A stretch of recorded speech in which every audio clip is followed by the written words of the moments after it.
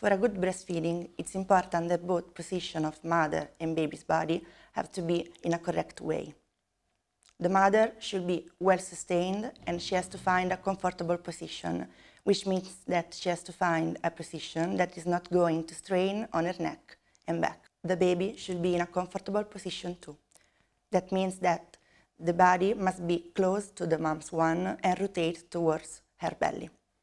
He has to be well sustained and he has to be his airways always free. In the cradle position, it's important that the mother should be sitting comfortably while the baby rests on her forearm. It's important that the baby's head must not bend inside the elbow of the mother because the baby can lose his latch with the breast.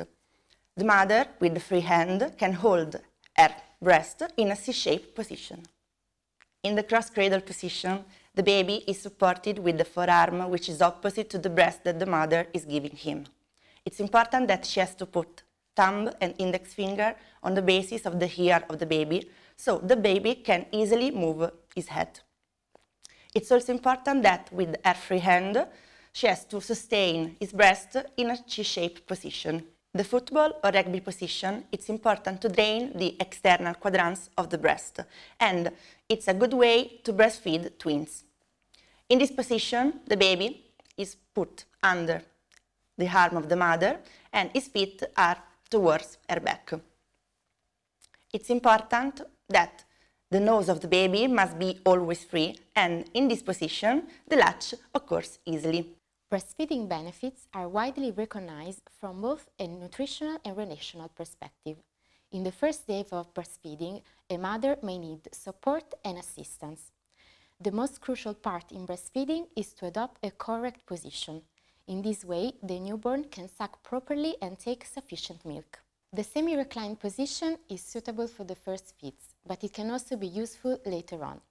It's a simple and natural way in which the newborn can take advantage of its innate skills in reaching the breast.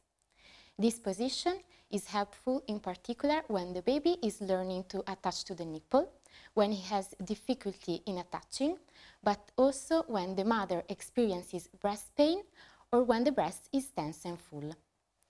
In this position, the mother places her baby on her chest, facing downward, but taking care that the airways are always clear. In the side-lying position, the mother has to lie on her side with her head on a pillow and her arm under the pillow.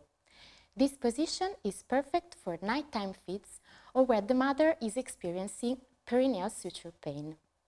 In this position, it's important that the baby's nose is at the same height as the mother's nipple.